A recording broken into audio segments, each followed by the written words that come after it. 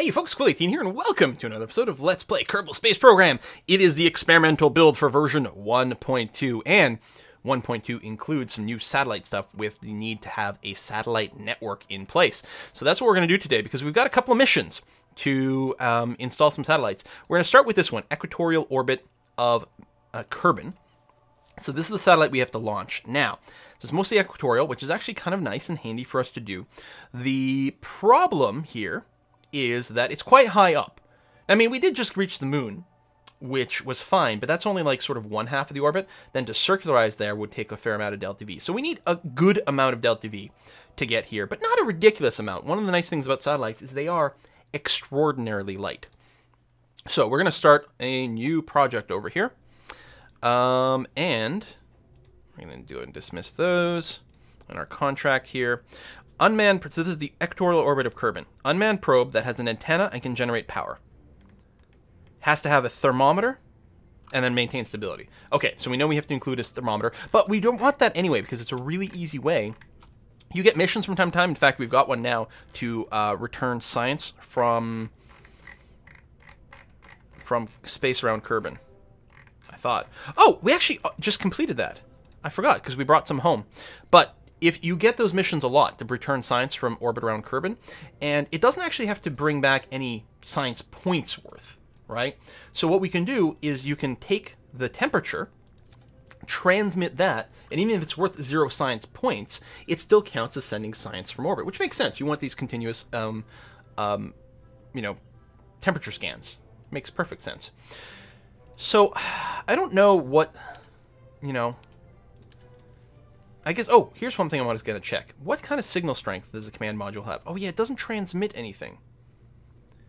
Data transmitter can't transmit science. It has a power of 5K. And it had a signal almost all the way to the moon.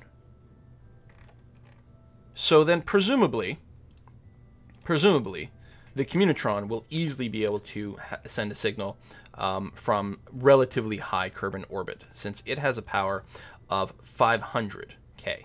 As opposed to 5K. So we still don't know exactly what the numbers represent, but there we go. It'd be nice to have a sheer distance. But that should technically work. Certainly, we need the ability to generate power so that we last longer. I'm going to put the quad solar panels. And we will need some power as well that sticks around. Do I put it on top or the bottom? I put it on bottom, like that. There we go. So this is going to be our satellite. There is a reaction control system within this prototype, so it can rotate itself, which is great.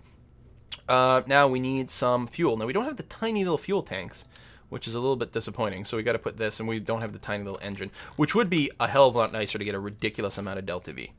Actually, you know what? I think that. There we go. That's going to be our satellite there. And actually, to avoid a little bit more shadows, I'm going to put that over here like this. So we've got the temperature, we've got a battery pack so that we can survive when we're in the shadows. Although we're going to be in such high orbit that the amount of time we're going to be eclipsed by Kerbal is going to be microscopic. And we've got this antenna which presumably will work. Can my voice get any higher? Filled with doubt. Alright, stack decoupler. And this is going to be the ascent stage, which I think there's going to be plenty of thrust there to lift this. Let's check our weight. Yep, this is going to be well above the 1.2 that we look for. Now, we do not have the procedural nose cone. So, aerodynamically, this is not the greatest. I guess what I could do is put the antenna on the side here. This is not, I don't think it's physics enabled, so I think it can fit there just fine. And then we could stick a nose cone on top of here. Now, I could put a decoupler flipped around the other way over here so that we can detach the nose cone and lower our weight. Which I think we will do. I mean, the decoupler itself has some weight that we're going to have to haul out of the atmosphere. So I just flip that around to do that. But this will give us more delta V in our actual primary stage over here. So, for the staging, we want that. I'll probably manually decouple this when I feel that I'm high enough that we don't have to worry about the air anymore. All right. It's not the same as a fairing, but I think it'll get the job done. So let's call this one the Sat. Whoops, the Sat-1. It's cheap. It's only 7,000. So can it get to the orbit that we're looking for? Let's cross our fingers. We're also going to verify, although I'm pretty sure that this was going... Yeah, okay, it's going counterclockwise, which is our normal... Ooh, nice and wobbly. Which is our normal path for this, so that's good. So SAS turn on. Throttle up. Now it has... Does it have a built-in... It has a built-in short-range antenna. So we're receiving data, so we get our signal, we get our commands from there. We've got 4 bars, so without extending this, all probes have a little antenna built in. So we don't have to extend this one out yet. All right, let's go. I don't have any fins, but that should be actually surprisingly okay. Because we're going into such a high orbit, we can go much more vertical than normal, because like we're targeting a very high apoapsis, like 5 million or whatever it was, right? Yeah, 5.2 million. So we can launch basically straight vertical, which makes it a little bit less problematic for us. And we'll just slowly tick over. But we really don't need to gravity turn much at all. We certainly do not have to go outside of our prograde marker. So hopefully this is light enough that we get plenty of power here. Not 100% confident, but we'll see. So yeah, mostly I'm going to try to keep it within the prograde. I will go ahead and just shift over a little bit. But the advantage of going straight vertical here for longer than normal is we do escape the atmosphere a little bit sooner. So if you're looking to achieve an orbit with as little delta V as possible, you do want to go horizontal sooner so that you can circularize more easily. But since we're not just looking for an orbit, we're looking for a very high orbit. It's perfectly fine that we go relatively vertical here. So yeah, at this point, I'd be targeting around 45 degrees, but that's okay.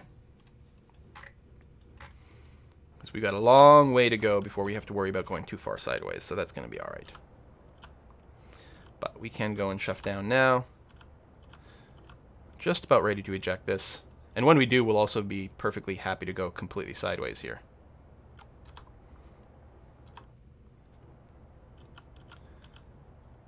Okay, there we go. Let's decouple that. Oh, that is less than ideal. I should have decoupled after we stop this engine.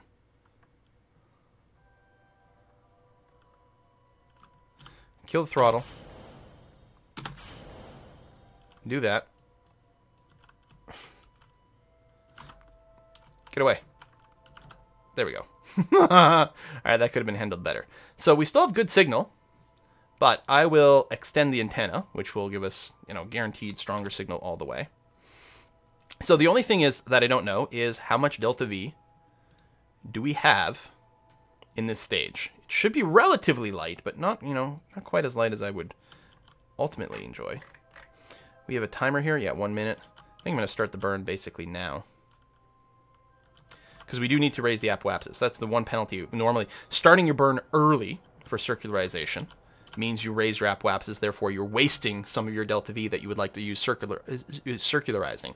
But here it's going to be okay because we're going to raise this. And this spot where we are now is going to become our periapsis. And we got to raise both ends a bit, so it's going to be okay. All right. I don't think we've got enough. I was a little concerned about that to start off with, but maybe, because now it's going to grow like crazy mad. Crazy mad. It's going to start bulging out, and then we're going to kill it soon. Best place to raise the apoapsis is from the peri, but again, we knew that spot was going to become the peri. Do something like that. Are we, we're pretty good there. So I'm not going to go all the way here because, well, no, it would be more efficient if I did. I was going to say, because if I don't burn with great efficiency over here, we'll end up raising it a little bit more. But there, that's going to be close enough for what Kerbal wants. And we're going to add a maneuver over here, actually use one. And see how we're like a little off here? So that's going to be comboed with a little bit of that. And like that. There we go. So do we have 347 meters per second delta V left in the tank? No idea. No idea whatsoever. Electrical charge should be good, though. Okay, let's warp to here. And signal is still strong. Kerbal Harvester Massive. KSC. Oh, yeah. So it's the different signals. So they've got stations all over Kerbal, which is nice. So we're not always talking to the KSC directly, but we do have a direct connection to the ground one way or to other. Warp a little closer. Burn time's going to be pretty short. But yeah, I don't know. I have no idea. Time warping. Time warp's so slow.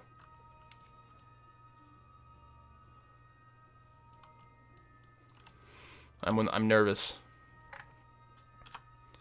Well, worst case scenario, we have, an extra satellite to build our network on. All right, let's face ourselves the right way here first. There we are. And time warp some more. We're still 20 minutes away. 19, 18, 17. Sorry, I'm not talking. I'm just focusing. I don't want to overshoot again. Okay, I'm going to kill that. Quick save. And then time warp again, a little closer.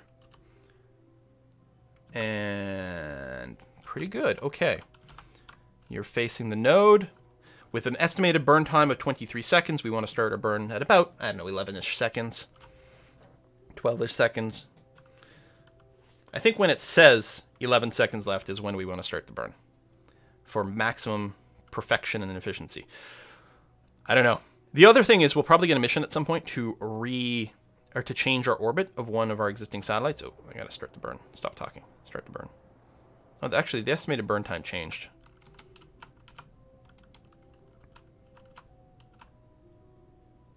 We've got lots of fuel, though. Because I was going to say, you send it up with extra delta V so you can make those adjustment missions, which is really nice. But we didn't really have the means to send up a huge delta V satellite over here. I suspect we are in position. There we go. Position maintained. Bunch of money. Wonderful. So we've got our satellite. Sat-1 is in orbit. Strong signal, all 4 bars.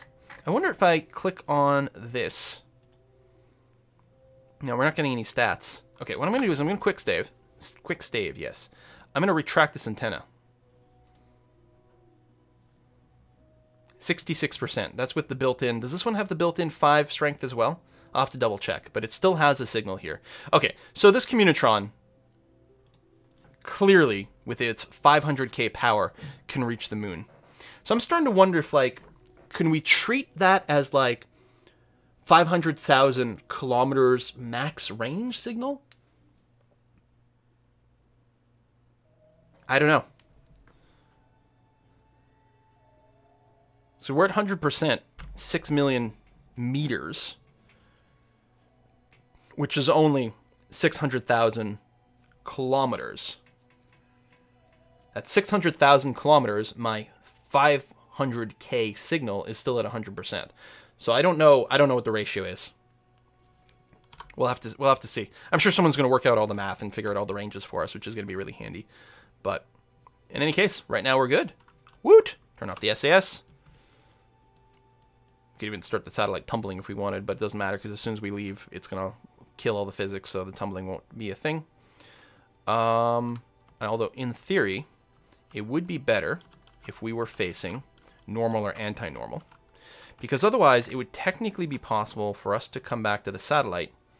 Let's do a little time warp here just to kill all the physics acceleration. Come back to the satellite and have the front end or the rear end pointed directly at the sun, which would mean we'd get no power at all. Not until we orbit around a little bit more. But this way, one of our solar panels will always be at least indirectly facing the sun in some way. Worst case scenario, we get a 45-degree angle going on our solar panel, but we'd have 2 of them, so it still works out to a 1. Okay, very good. Space Center. All right, we're learning about antennas. So we have another mission to put a satellite in polar orbit around the moon. Any other interesting missions here? Oh, polar orbit around Kerbal. Actually, I'm going to do that one first. Now, 2 things. One, this is a slightly higher orbit, right? It's 6.7 and 8.3. Not much more. We could easily reach an orbit of that diameter with our current satellite. That would be fine. Except this being a polar orbit means we do not get the initial kickstart of the Earth's orbit to launch us, which means we need a lot more delta V to actually reach that. Significantly more. There's absolutely no way that this can pull it off. But we do have the fuel valves now. So what we can do is do some asparagus staging. So what we're going to do is grab this, stick that, say, here with the mirror on, and we're going to grab the big fuel tank here. Actually, we could definitely put even more than this on here. So we want this to be higher up, and then another fuel tank at the bottom like that. You always want your decoupler to be at the top of these things so that it shoots the top of it away. And we want to go ahead and stage into there. And then we don't need more gimbling, so we can use the more efficient Reliant engines over here. As long as all three engines are lit from the start, then you still get to use the gimbling from there to make it work out. I'm just going to bring this up to be more level. I could save a couple of bucks by replacing these 4 FL400 tanks with 2 FL800 tanks, but that's going to be okay. We are going to want some nose cones on the side, and we need to change our staging. Oh, yeah, so you go there. So all 3 engines light at the same time. These side tanks feed into the middle one. We need to make sure we've got some struts here to keep the bottom in place. That should be plenty. Although, you know, if I have any concern about some of the stability here, what I could also do is maybe... Oops. Can I start it from here? No, not really, huh? Let's start it from here and see if we can find a good place to attach. There we go. More struts, always more gooder. Very much more gooder. And why don't we go ahead and get a launch assist bit over here. So this should get us a lot more delta V. Probably way too much power at launch. Oh, we've got too many parts. 35 parts. And our vehicle assembly... Oh, I should have called this SAT 2. Well, it's basically the same as SAT 1, but with extra boost. I'm going to upgrade this. This is where you sink a lot of your money, but we're making good money from our satellite contracts, so now we can have more parts in our VAB. We have to double check the contract to make sure that it doesn't need any special parts. New unmanned probe, antenna can generate power, designated orbit. It doesn't even need a science experiment, but I'm going to leave the thermometer on there anyway. We actually have a lot more power here to the point where we can put a heavier load in easily. So I'm going to go and replace that with a FL400 tank.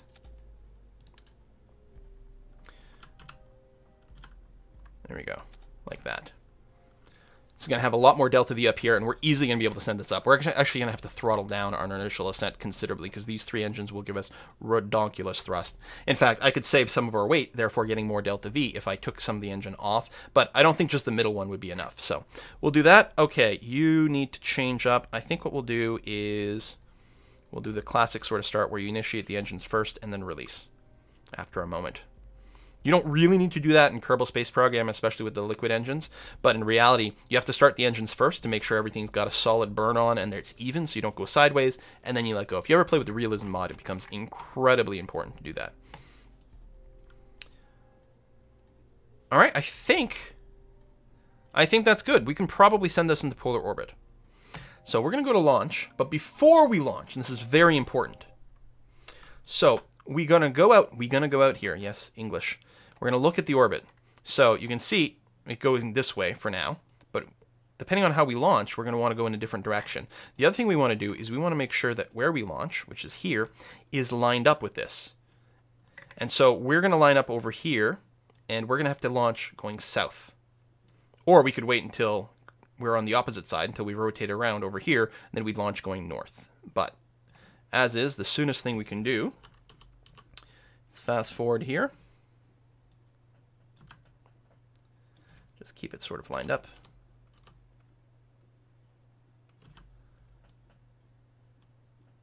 A little more. It will take us a little while to get up, so we don't have to be right aligned. I can't remember if we want to be slightly before, slightly after, but I think we want to get a little closer.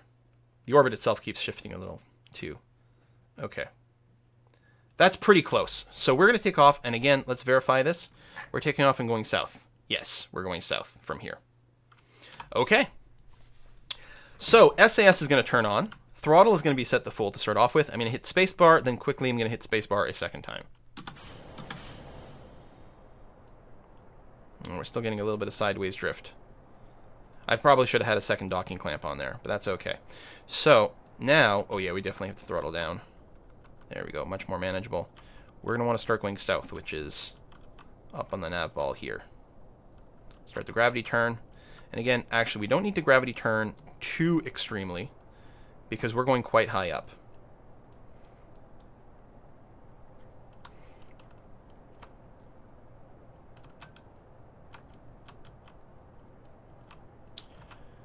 This is going to be a little tricksy. But I mean, a gravity turn is still good, don't get me wrong. It's just the last time, especially with the fins, and I don't have the fins now. And actually, I forgot that 2 of these engines don't gimbal. And as such, our ability to steer and control is not quite what I was looking for. We are going too fast.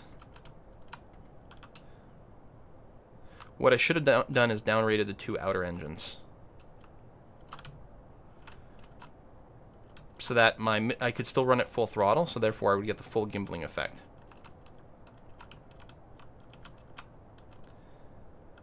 Okay. No, I actually like our angle. Again, we'll be circularizing, well, if we want, a little lower, but more optimally. I'm just looking at the nav ball here. I'm not steering from anything up here. I should put some lights on the outside. I got to remember to do that when I don't have my mods. And we're going to stage soon. I'm going to try to be right in the prograde when we do that to minimize the chance of collision. And there we go. Good stuff. Okay, how are we looking here? Not quite space-bound yet, but we've got... all this is full now. And we used this to take off last time. Now it's still full, and we're a good way up. So you can see the our orbital direction is a little bit different because of the twisting of the Earth. So I'm going to keep trying to push us this way for straight south. But mostly nothing else. I think I'm going to keep this 45-degree angle. And I'm going to face the south in the nav ball. But again, because of the rotation of the Earth, this gets a little thrown off. And I'm sure there's a better way to do this, because when I get here, I will have to twist to fix things. Alright, there's basically no atmosphere, which means... actually, I'll wait until I get...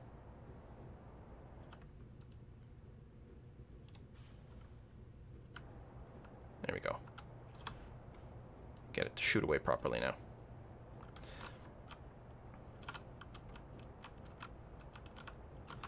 Let's do this, which will help flatten things out. All right, let's see what we can do. Man, it is dark. Pretty sky, though. We are in space. We're pushing up the apoapsis. We're still generally going south. We'll be a little off kilter, but it's not going to be too bad to fix. Stage view. Just taking a look at the fuel as is, so that we know when we're going to have to stage. I don't think I can stage from here, though. That's probably true. Well, we'll hear it when it runs out.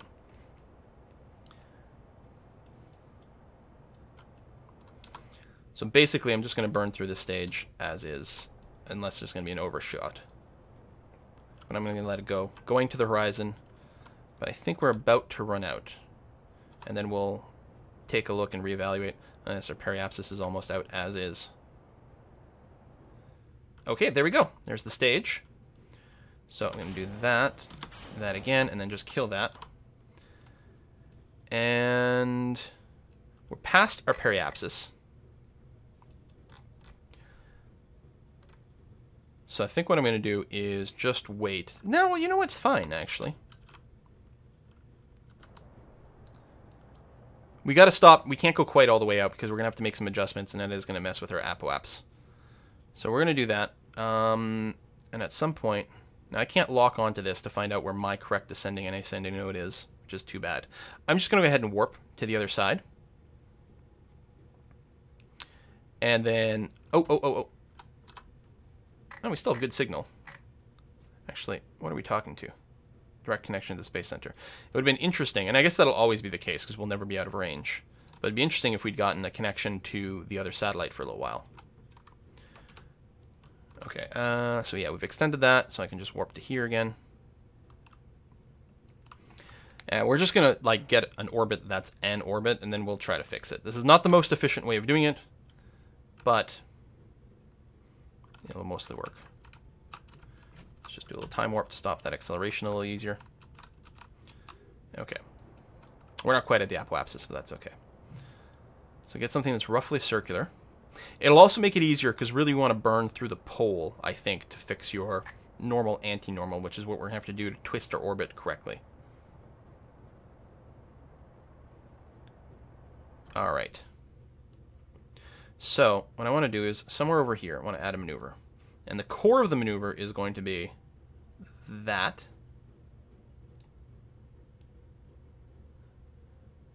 There we go. But we can also do a little bit of growth. It'll raise both the apo and the peri, which is okay. There we are. And then we'll plan another maneuver actually right here that will involve what we're looking for the final correction. We've got lots of fuel. Everything is fine. And a quick save before doing a big time warp. If I click past here, I can say warp to next maneuver. Doesn't always work exactly like you want, but I think in this case it is going to be okay. I love watching the constellation of the signals going. One of my favorite parts of playing with remote tech back in the day. Okay, that's going to go there. Warps us 1 minute to the maneuver, which is perfectly fine. At these distances, it's not going to make a huge difference one way or the other. Go for the burn. Feel the burn. And whoop. You know what? That's going to be good enough. So now what I want to do is another burn. So over here, just grow that out, and we'll check to see if we need to make any correction using a radial, anti-radial, and no, we don't. Anything like that, that's going to be good enough to satisfy the contract and leave us with some extra fuel. So again, quick save into warp to next maneuver. Vroom. Groovy. And find the maneuver. It's going to be a short burn. Just a little time warp, anti-time warp, just to stop the rotation a little more conveniently. Chase that maneuver a little bit. But there we go. That should be plenty good. Maintain stability for 10 seconds, because we've reached the designated polar orbit. Just wait for it, and there we go. Bam!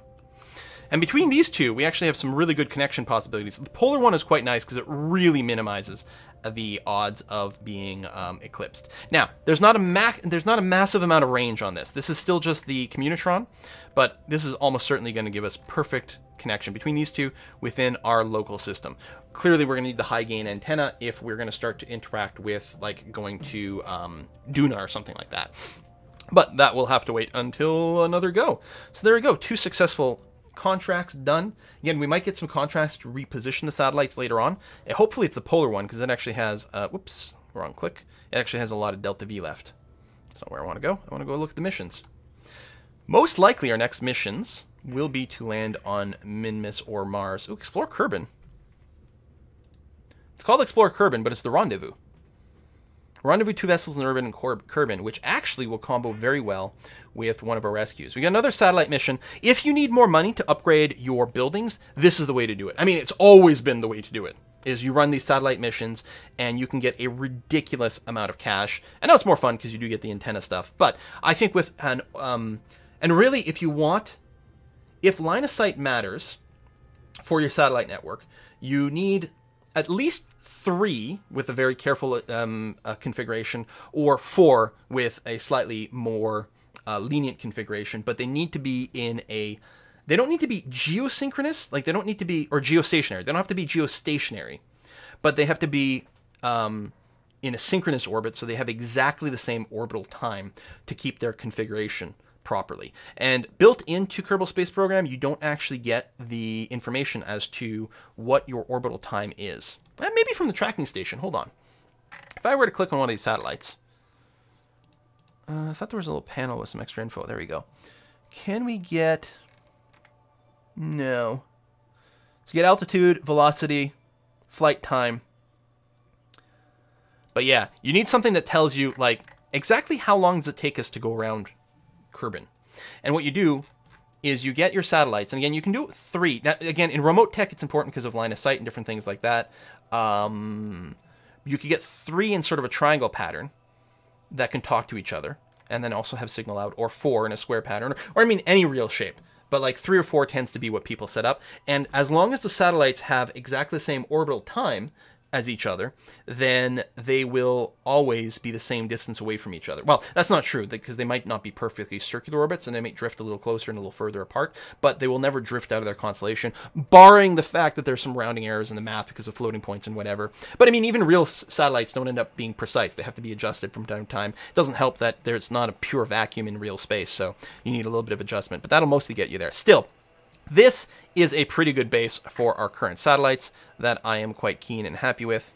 What do we have another satellite mission? What's this one? That must be another contract that we have, or it's a proposed contract. That's what's going on there, I think. But I think we're gonna not do that, and I think we're gonna go for a landing next time. Although it would be fun to play more probe stuff. Like, how do we get? Can we get to Duna with a probe? Probably.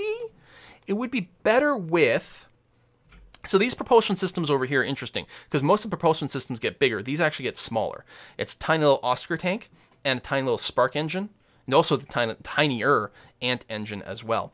But the Oscar tank here with this gives you such ridiculous delta V.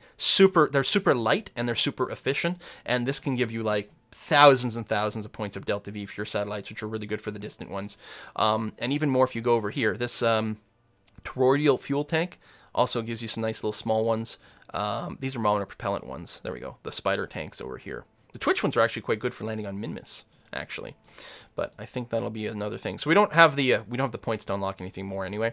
But I think one way to get a heck of a lot of science will be to do our Minmus and moon landings. We'll also complete some more contracts, and that should give us a lot of science for all the tech to start sending distant probes to Duna. And I think that's what we're going to aim for, to really test the new connection system, will be the idea of sending some sort of mission to Duna where we leave a satellite in orbit and then drop a probe down to the ground at the same time, because that would be quite cool. Or there might be 2 parallel missions. We'll see how it goes. Thanks for watching, though. See you next time.